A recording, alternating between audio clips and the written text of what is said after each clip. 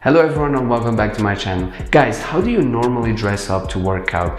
Do you think about it if it makes an impact or not? Actually, it does make an impact. First, you need to know what your goal is of that workout. Is it cardio, weightlifting, strength, a particular skill? For example, if you want to burn fat, you could put up some more clothes to sweat more, but you will decrease in performance. Once you know what your goal is, it's easier to know how to dress up.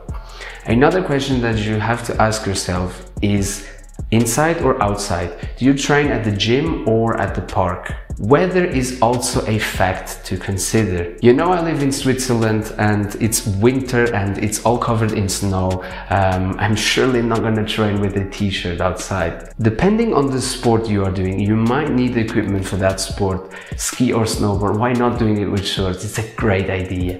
No, for example, powerlifting, you have specific shoes for that sport.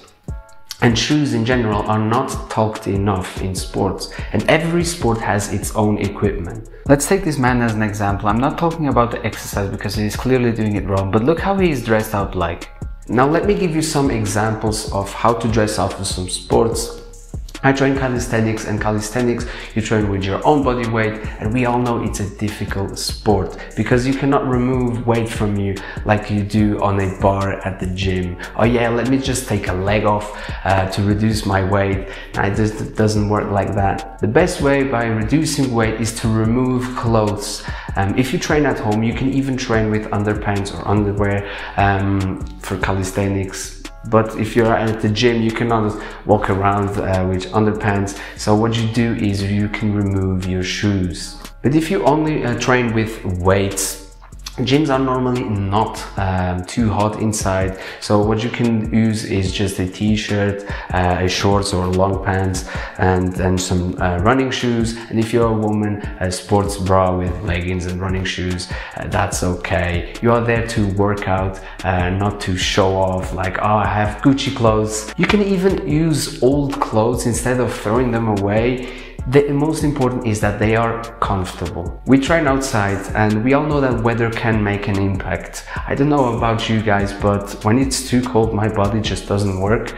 I'm too focused on the cold than the actual sport or task I'm doing. My suggestion is thermal clothes. Autumn, winter and spring is the best option you can choose. For summer, not, because too hot your performance will be poor and you can feel bad or worse, pass out. For example, football, it doesn't matter where you play, defender, goalkeeper, striker, you see professionals play with thermal clothes all the time because you are running and then you stop, right? Then you just walk because you're tired or the other team has the ball, and what happens? Your body temperature will sink, and with thermal clothes they will keep high. So the thermal clothes are like a warm-up, blood flow, and it will increase in performance. For me, having thermal clothes, especially for the upper body, it's a must when you're training outside. We all know that the chest area is weak when we are sweating and the wind comes, and with thermal clothes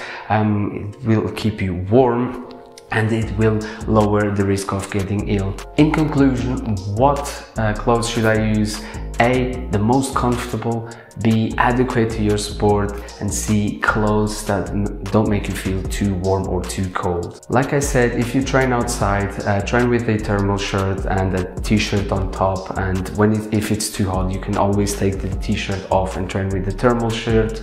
And indoors, just train with the t-shirt and shorts or just long pants and woman sports bra with leggings. And please choose the right shoes for your sport, okay? Clem, I hope I'm pronouncing it correctly and you don't get offended if I mention you. I hope that your question got answered. If not, you can always write me in the comments. Like I said, I'm here to help. And to everyone who's watching, if you have any other suggestion or any question, you can always write me on the comments, okay? And I hope you liked this video. If you did, make sure to like, subscribe, and don't forget to click on the notification bell so that you won't miss any new coming videos. And I see you next time. Thank you and see you.